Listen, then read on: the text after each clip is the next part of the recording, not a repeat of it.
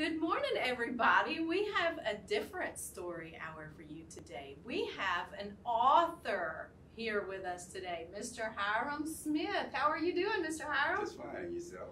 Good. So you're from Macomb. I am. And you've got a book out that's been published. How many books do you have published? Just one right now. Okay. Are you writing some more? Yes, this is a series. There's 2 other books to follow, and then another one. Okay. Okay. Well, what made you want to write children's books?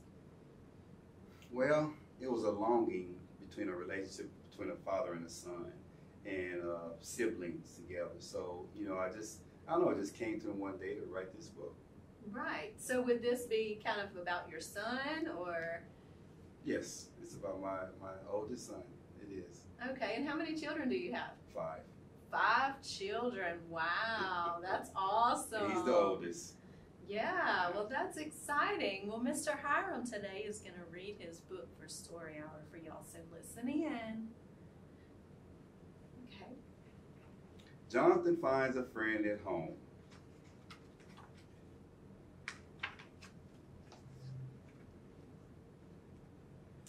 The sun was peeking through the curtains in Jonathan's room.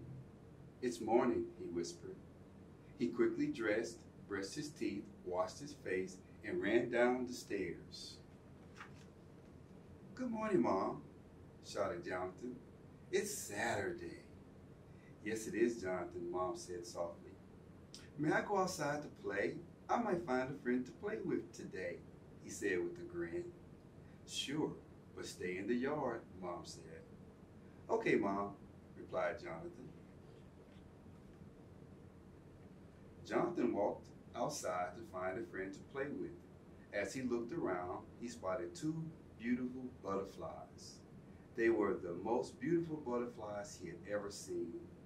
They were fluttering around Jonathan, chasing each other. So Jonathan, being of a curious nature, walked over to the butterflies and said,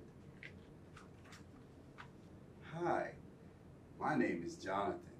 Can I play chase with you?" "Sure you can." "Play with us," replied the butterflies. "My name is Kalama, and this is my friend Damo," said Kalama. "We play chase all the time. We fly here and there and everywhere," they said. "Ready to play, Jonathan?" "I'm ready," he replied. "Good, because you're red," shouted Kalama. Jonathan chased after Damo first and tried to tag him, but Damo flew too fast for Jonathan. Then he turned to chase after Kalama, but she flew high and out of Jonathan's sight. Jonathan had to stop chasing because he was tired and out of breath. "I can't catch you. You fly too high, too fast for me," said Jonathan. "How about we play ball?" asked Jonathan. "Sure," said Damo. "How do you play ball?" Kalama asked, looking confused. Jonathan began to teach them how to play ball. "I'll throw the ball to you, Kalama, and then you throw it to Damo, and then Damo throws it back to me," explained Jonathan. So Jonathan threw the ball to Kalama so fast it zoomed past Kalama and Damo, sending them swirling through the air, through the sky, through the air.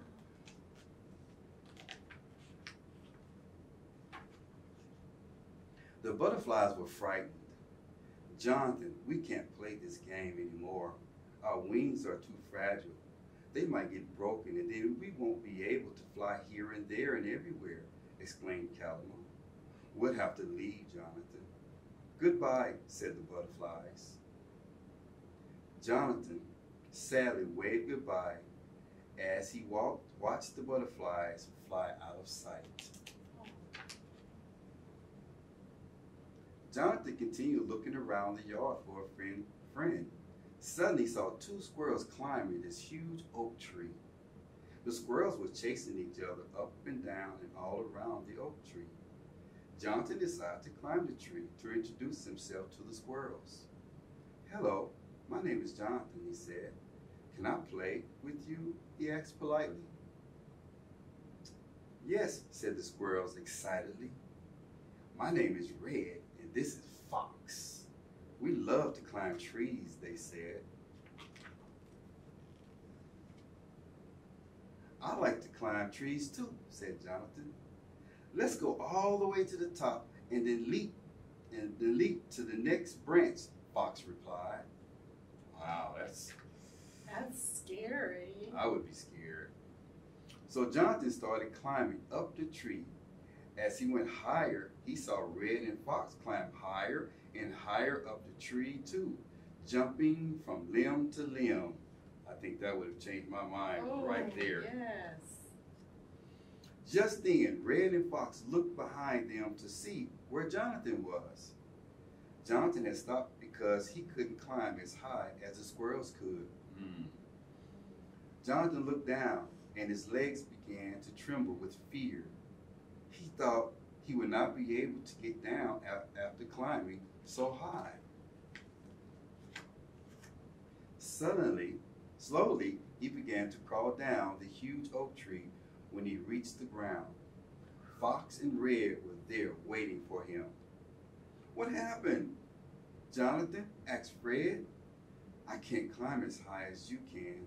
I was scared, exclaimed Jonathan. What else would you like to play? Asked Fox.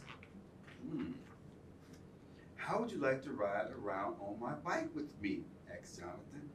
Well, okay, said Squirrels. Hop on, said Jonathan. First, Jonathan started out slow. Then he went faster and faster around the house.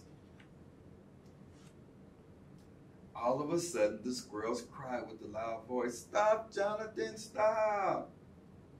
When Jonathan looked back to see if the squirrels were all right, he saw that they were most certainly not all right.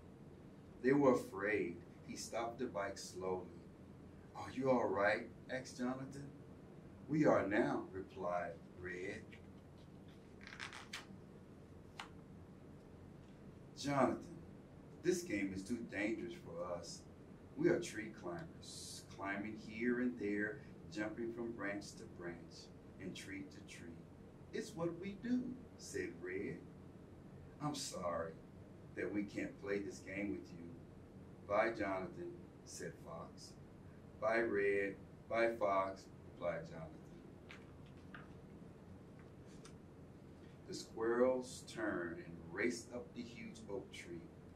Jonathan was still searching for someone to play with. Just then, he saw his sister sitting on her bike, holding her ball.